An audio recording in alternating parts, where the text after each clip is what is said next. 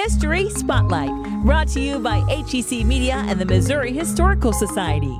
Hello, I'm Dr. Jody Sowell, president of the Missouri Historical Society in St. Louis, and this is History Spotlight.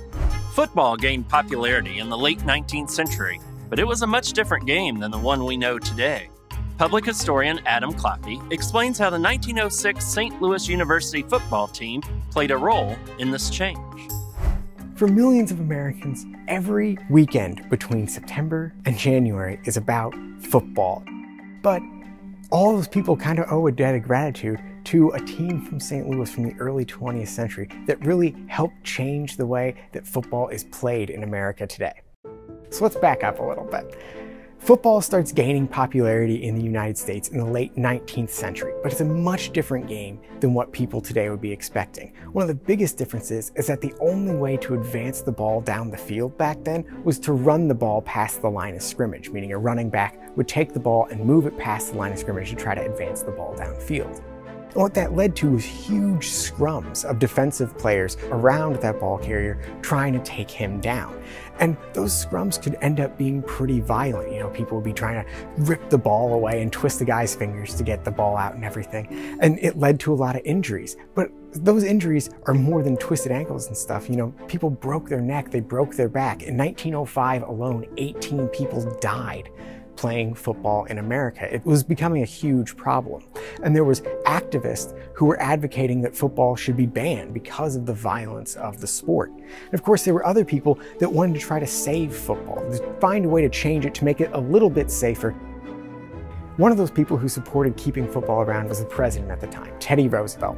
And in 1905, he calls for a conference at the White House from leading football coaches and strategists and people involved in the game to try to come up with some rule changes that could help save football and preserve it into the future.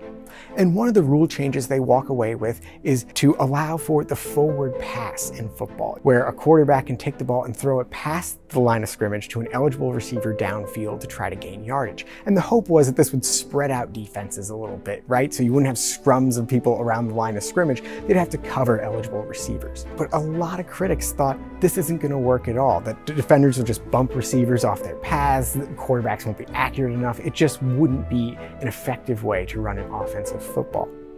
That all changes in September of 1906. That year, in a game on September 5th, St. Louis University quarterback Bradbury Robinson completes the first forward pass in football history. He throws a 20-yard touchdown pass to an eligible receiver named Jack Schneider.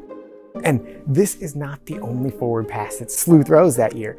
Their entire offense is built around this fast aerial attack, and they're a really good team. They go undefeated in that 1906 season, and even before the season is over, other coaches from around the country are contacting SLU coach Eddie Kochums to try to get some tips from him about how to implement the forward pass into their game. And it completely changes the way that football is played in America today. So for all those millions of people that watch football every weekend in the United States, they kind of owe a debt of gratitude to the St. Louis University team in 1906 that showed just how effective the forward pass could be.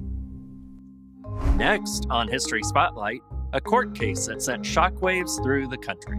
To learn more about the Missouri Historical Society, visit mohistory.org.